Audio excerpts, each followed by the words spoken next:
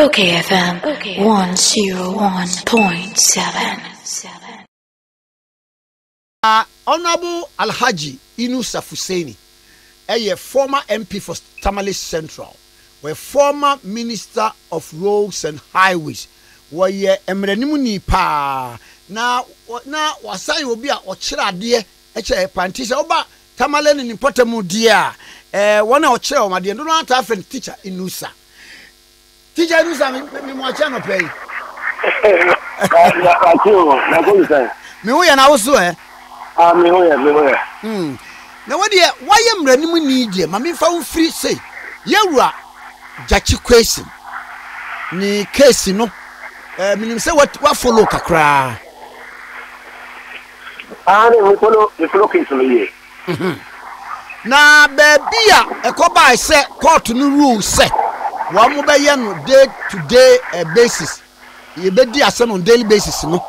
Na one mo application de call appeals court na copy ebi was Supreme Court na Supreme Court krasi oberuli, but the trial judge at the High Court ne say wonu de ne diary mu no bibia ni wa esi ni kwan say ontimi nto aso enti ne krasi no wo mo ko Supreme Court for the ruling no a wo be sa aba amayedi asem we e te say wo mrem.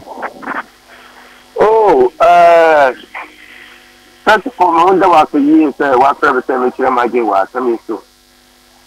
Na, a some no a hacker crash. I don't know, sir. There's a constitutional provision of the presumption of innocence.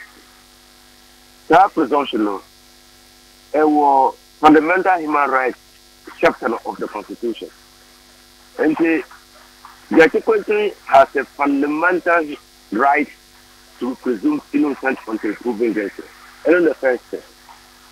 The second thing is that Gyakye Quayson gets to about as member of parliament for Assin North constituency. Into our interest, and its interest is to serve the people of Assin North, and by extension, serve the people of Ghana. Into a hearsay in a criminal trial of any sort, the right of the accused person and the interest of the accused person ought to be respected. Yes, sir, Gyakye Quayson say, on Bapos, on Gina trial, yes, sir. And yes, sir, until court no sign it, sir, or your guilty, Yenina as a people we are entitled to presume him innocent. It's a fundamental right. Until court no ruling, yes, sir, they will proceed on the case on a day-to-day basis. I believe that his interest to represent the people of Assin North has been compromised. Has been compromised to the extent that the representational rules they are overplaying with Parliament ultimately the court via in a criminal trial has to respect that. I say na do be among them clients court expeditious trial no ya na mo person say e be delay. Oh yes, expeditious trial in a criminal proceeding is very important. But that expeditious trial, the requirement for an expeditious trial has to be balanced with the requirements for justice. So there's always a balance. And justice in the matter requires that the man, the presumed innocent, say the case, it gives an impression that Gyakye Quayson has already been convicted and they are waiting for sentence. That's how I see it, and that's how many people see it. Because it's also smart of a persecution of a sort. Why? Gyakye Quayson also trial now. There are many cases in which the court has said that they will. But maybe the court is in a hurry to dispense with his case. Well, the haste of the court and the position of the court, these are the trying to expeditiously dispose the case, and then the medical time must be balanced with the requirement of justice. Papa na mami misa adie ba ko me kai se Oliver Vomawo. Ni treason case no o kan say nka trial judge no kra no expeditiously one year no ho na nka bibia entwa na nka ohun say ohun ni fit nti ono kwa he was he prayed the court or pray court no say the court must give him an expeditious trial. Sure. And that the court, if the court is minded to sit on a day-to-day basis, the court denied him that opportunity. Say, our client say, Gyakye Quayson. Now, try a cause as a counsel for the accused. You are not then about him. Oh, you have to prepare your client for the worst. You have to prepare your client for the worst. But as a lawyer, you also have to put in your best endeavors to defend your client. Do you have to prepare your client for the worst? Yes. Wow. What's the anything? Oh, said the assembly corner. If anything can happen. Anything can so happen. You must prepare yourself. Okay. Now, my member parliament in Swe, minority in solidarity. Wamuno esi da bia ye be frasem ni bia no they will boycott parliament. Na wo makwa ko support no. Ebra na wo parliament no anase we free way had there been any precedence? Say we be do obi akọ to say bia de Collins Dauda akọ ye de ato force na akọ no na bia parliament ni nyina se da bia be fra bia no ye be kọ. E de ne ma Gyakye Quayson ni de no eye so unique and different ma wo mu nyina ka se da bi e be frasem ni bia no we boycott parliamentary proceedings na yakwa akoboa no.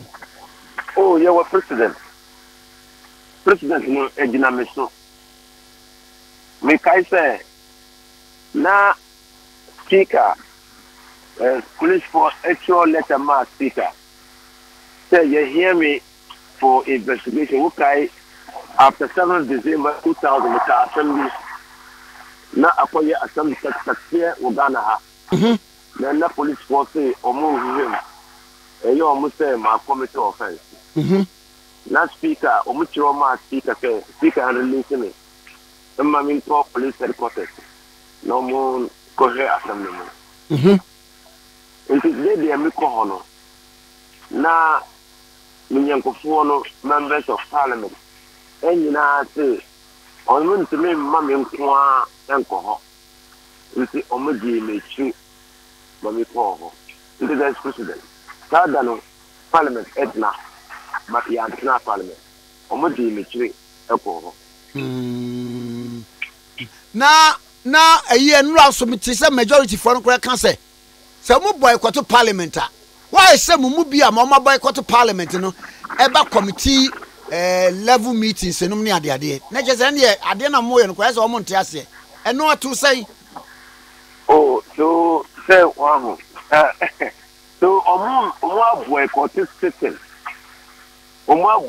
system because time there parliament exit no that time no na ade court no to exit nti omo say court no city omo to member parliament and say omo ye parliament ejuma the court no parliament is the time dey me wo ho no ye di institution bi go ho say every say the parliament etna na committee so ye ejuma do no ye nye quorum on the floor of the house if you say the parliament etna ma committee and now. So that will release all the members to be in the house. It stands to reason say the Omoko court, the court now here no mobile parliament, no committee now they can participate. After all, yes sir, almost parliament in Juma. Almost every say court no any parliament now at the same time. Somebody Gyakye Quayson actually eco parliament. Echo court, and now Collins down the H3 echo court, and now at the fourth H3 echo court. So you see the reasonableness of their statement. They are not saying that only parliament in Juma. but the court no try omo to me in parliament omo di omo nyanko for no chi the parliament court. I see. And yeah, medasi pa na masenya papa de amana obayire no aba. Nye bayire me dom Emono sorry. Emono. Oh, emono abaye this year last year minyamu more than 8,000 back. 8,000. Oh, yes. You see mo of alaji who was go. Na I said second I do. So you do the I like the response. So you do the your cost. We remove cost now one will say 1 year for sure and 1 year for sure. But I did the AM there. Let's say mono be about 4,000 bucks. Now I dry on the farm. Okay. You see, me try no. Now the omu processing rice and omu to mentor. The omu to breakages but we have the brain. Now most me when year. Now this year no planting for food and job. I mean, you say that's all you do now. Now rice seeds anyhow. In the farmers may be brave or more buy have a revenue mono. Now in the whole of the northeast region, any part of upper east region, mono no motor a. Oh, yeah, we are not a parliament and never say, did one on a down war. Well, that's why I'm going into farming. I'm saying that I'm helping to feed the people of Ghana. I'm also providing the motivation say I'll be at me door. Farming is not a bad activity. Oh no, Mr. Say, this is the third part of my life. My Bruce 60. This is the third part of my life. And Mr. Say, I want to be in control of it. Oh, okay. Mr. Say, or being controlling it. Okay. Honorable Medasiano Pay. And that's it. Bye bye. Bye. Honorable Alhaji Inusah Fuseini. Any no atwetre and komono. Double check out Facebook live na making kind was saying Nanado and Baumia must go together. Enough is enough. Double check out na be mo was say with him in campacho. Jala Koka Facebook no live or say he's talking against the candidate who had open company but still says no one should speak against any party leader. OKFM 101.7.